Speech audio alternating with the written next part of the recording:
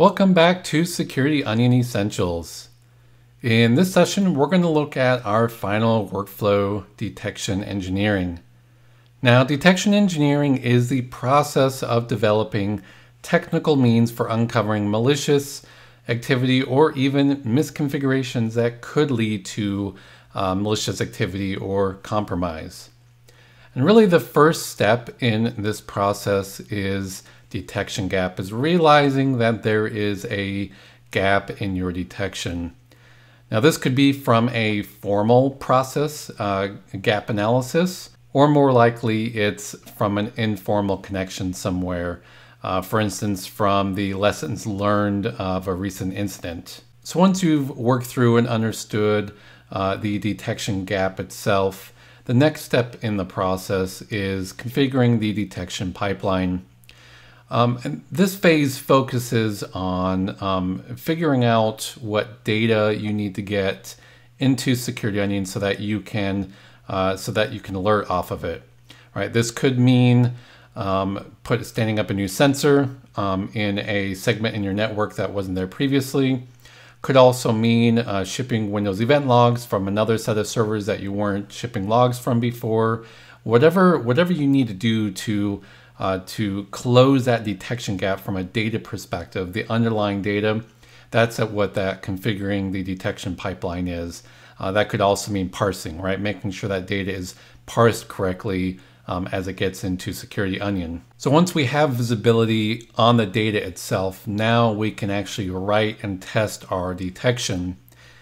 It could be writing a Sierra snort rule, maybe a Zeek script, or in what we'll see in just a minute, writing a Sigma signature for a playbook. Part of that is testing that detection, and then once that process has worked through and the test is succeeding, moving that over to production. All right, and tuning, right? It's going to be extremely rare that you, once you move your detection over into production, that you're going to be able to let it sit for the next year and not have to tune it at all. Certainly you may need to tighten up the detection logic a little bit more or loosen it, just depending on what you're seeing once you've actually moved it into production. All right. Now this process can be implemented in a number of different ways inside Security Onion.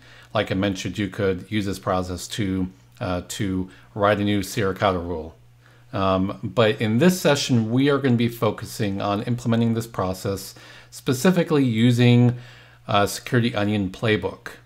And there are three outputs from this process that are really critical for Playbook. The first one is an objective. When we write a new detection, specifically for Playbook, we want to be able to make sure that we have context around what we're doing and why. What does this detection look for? Why is it looking for it? Give me some perspective, some context. From the time that you've actually written the detection and put it into production, maybe 6 months later when you're having to go back and do some further tweaking on it, hopefully you've slept in that 6 months, right? And so you may have forgotten exactly what you were doing and why, or possibly you've moved on and transitioned off the team and there's someone else that is looking over the detection.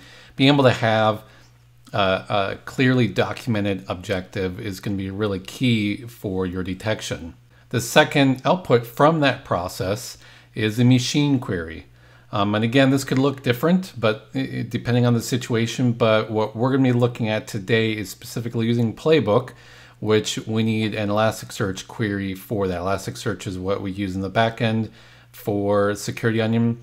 So we need the actual machine query that is going to implement that objective, right? So that's that machine query. Finally is the next steps. Once we actually have moved this detection into production and we have alerts that have been generated from the detection, what are the next steps? How do I validate it? How do I start remediating it? What are the next steps? And I find this to be really, really important because I'm sure we've all been there where we're staring at an alert. We're not familiar with the malware family in the title of the alert. And so then we try to dig into the rule itself and figure out what it's looking for. Then we may need to go do some research on a blog and figure out what exactly is going on here and what I need to do to go check to see if something has really been compromised, right? And so being able to put that kind of information both in the objective and next steps, I think is going to be really key for the analyst that has to work through these alerts to be able to quickly and efficiently triage and remediate as necessary. So those are the three key outputs from that process we just talked about for specifically for Playbook. So we're going to take objective, the machine query, and next steps, and that's what makes up a play in Playbook. Again, we have this application called Playbook, and inside it are plays or detection plays, and each of these plays has an objective, the machine query that we need, and the next steps. Now certainly there's other relevant metadata about the play, but the three key pieces here are objective, machine query, and next steps. I want to give credit where credit is due, and these concepts, and specifically Playbook itself, was inspired by a book that was published a couple of years ago called Crafting the InfoSec Playbook. Feel free to check it out if these topics are of interest to you. All right, so enough theory. Let's go ahead and see what this looks like inside Playbook in Security Onion. All right, so I'm starting out logged into the Security Onion console, and I'm going to come over here to Playbook. And we'll see that there are a number of things going on here. On the far right hand side, we have a way to filter some of the different plays. Right now it's on the default where it's showing all the different plays. And there are a lot of different plays that we already have created inside Playbook for you. So we'll talk about that more in just a minute, but we do pre-create a number of plays. If we look at one of these, there is a bit of metadata about the play, but I want to focus on the three aspects that we were just talking about a second ago. That first one is the objective of the play right here. So network shares with loose access controls are common places that leak sensitive information. This play proactively looks for newly shared resources that likely contain sensitive data.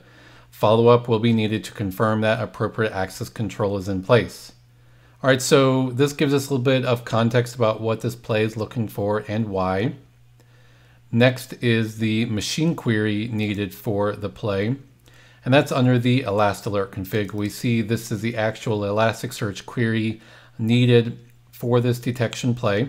If you're familiar with ElastAlert, we do use ElastAlert in the background for Playbook. Finally, our next steps, if we open up Sigma, which again we'll talk about in just a second, scroll all the way down, we'll see tasks. There are two next steps: check share permissions and contact system/service owner. We'll see where these come into play and why they're relevant in just a minute when we create our own play, okay? So those are the three key parts of a play. Now, again, there's lots of other metadata about the play, the status, the priority, title, author, level, playbook. But the three parts that I just showed you to me are the most important. If we come back, to be clear, all of these plays that we have pre-created, not all of them have like next steps or a very clear objective. But I would urge you, as you look at writing your own detection plays, to really strive for those three key aspects, specifically the objective and next steps. So with that in mind and a quick overview of Playbook, let's go ahead and set up a scenario and walk through actually the process that we just talked about. And the scenario is this. In the aftermath of an incident, it's become clear that your team missed the intrusion early on because of a detection gap. Specifically, local accounts were being created on Windows servers and being used for persistence as well as lateral movement. what we're going to do is walk through that process with that scenario and build out a new detection specifically for when local accounts are created on Windows systems. So the first one, the first part of that process is detection gap, which we just talked about. The second is developing your detection pipeline, right? We're making sure that we've got the data that we need in Security Onion. I'm going to assume for the sake of just the demo that we've got this already. If I come over to Hunt and I actually search for event code 4720, and I do have a result here. So this is a Windows event log from the security event channel, event ID 4720. That event ID is generated when a local user is created on the system. And so again, for the sake of the demo, we'll assume that we've now started shipping Windows event logs specifically from our Windows servers, and they're in Security Onion and they're parsed correctly. If we drill down in here, we'll see that we've got data parsed out. Okay, the Windows event ID and some of the other data here. Okay, so we've got our target log that we want to generate an alert when we see this, right? Whenever a new local account is created, or event ID 4720, whenever we see that event ID, we want to generate an alert with our play. So let's go over to Playbook and click on Sigma Editor.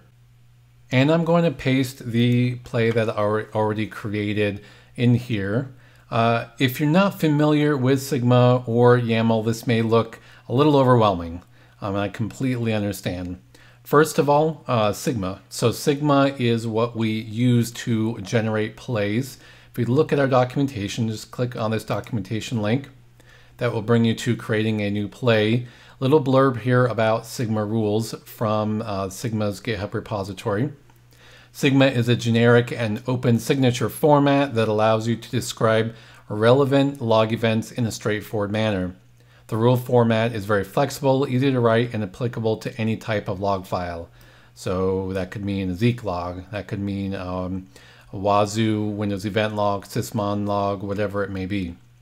The main purpose of this project is to provide a structured form in which researchers or analysts can describe their once developed detection methods and make them shareable with others.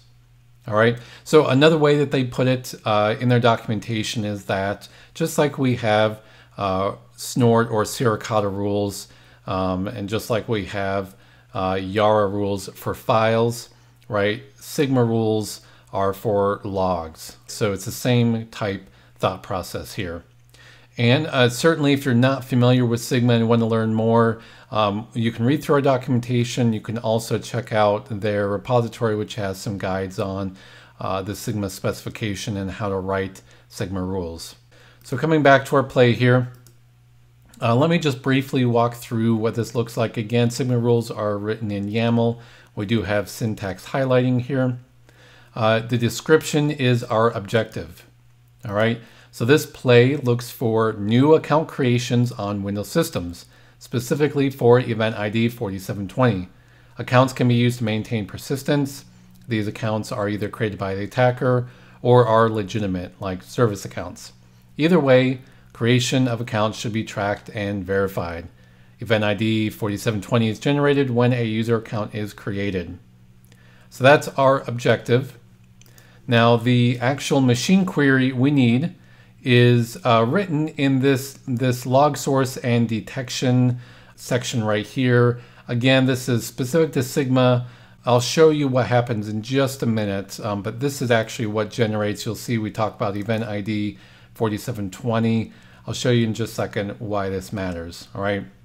Finally, our third is next steps. So tasks. When this play generates alerts, what should the analyst do?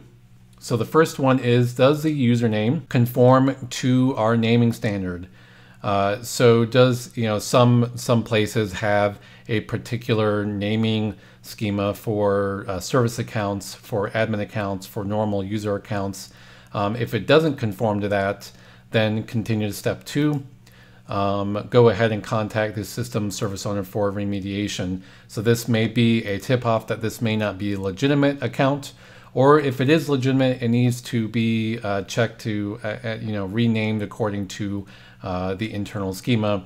There's certainly a lot more that you could do here, right? But between the tasks and the objective, that should give the analyst a starting point for what this play is looking for, why, and how to analyze it once we see an alert created. So this is great, Josh, but how in the world do we get from this to an actual play and get alerts from it?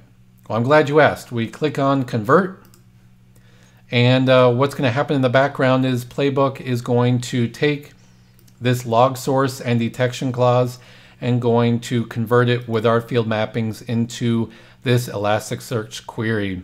Specifically, we're looking for that winlog.channel security and event.code security 4720. Now we could change this just to show you. 4721, click on convert, and that'll change the query, but we do want to keep it at 4720. So let me click convert. And we need to test that our target log will come up when we use this query. So I'm going to click on copy and come over to Hunt, and I'll paste this query in Hunt, hit enter, and we should see the two logs that I have in Elasticsearch, which I do, which this is good. This means that this detection is valid. If I change that to 4721, I would get no results because I don't have any of those logs in my environment, right? So we know this detection is going to alert on the logs that we have in the environment. So from now, I can go back to Playbook. I can say create play from Sigma, and it's going to take just a couple seconds to go ahead and convert that over again and then create the play in Playbook. You can see that Playbook pulled out the title and the author and some of the other metadata about the play. Also pulled out the objective, the ElastAlert configuration, which looks familiar. And finally, we have our next steps down here under tasks, which again, we'll see in just a minute why that matters. All right, so we've done our third phase in the detection engineering process, right? We've created and tested our detection. Now it's time to actually move this into production, because right now we just created the play, but you can see that the status is draft. That means that it's not actually going to get any alerts if it sees any of those event IDs. So we're going to click on Edit, change the status from draft to active. Click on Submit, and what this does is this moves that ElastAlert configuration into production, and now Security Onion is going to start running that query. ElastAlert runs every 3 minutes, so it's going to start looking for those logs every 3 minutes. All right. Now again, for this demo, I've got alert already generated so I can show you what that looks like. If you would implement this in production and you get an alert generated from this play, here's what that will look like. If I come over to alerts and scroll down, you see that we have event.module, we have our Suricata, our OSA Kawazu alerts. If you scroll all the way down, we'll see that we have a Playbook alert.